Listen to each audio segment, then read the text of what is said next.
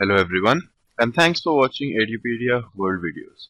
In this video, I will show you the solutions to the physics questions of Paper 2 of JEE Advanced 2015. I will solve the problems as they appear in Code 1. In the next question, we are given the relationship between stress and strain for two curves. This is Q and this is P. So the first option is P has more tensile strength than Q.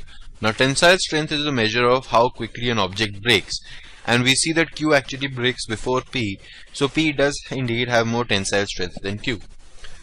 Now for the same amount of stress, P suffers a greater strain than Q, hence P is also more ductile than Q, and brittle is the opposite of ductile, so Q is more brittle than P. Finally, for the same amount of strain, Q has a greater amount of stress. So the Young's modulus of Q is greater than the Young's modulus of P. So the answer to this question is A and B. Thank you.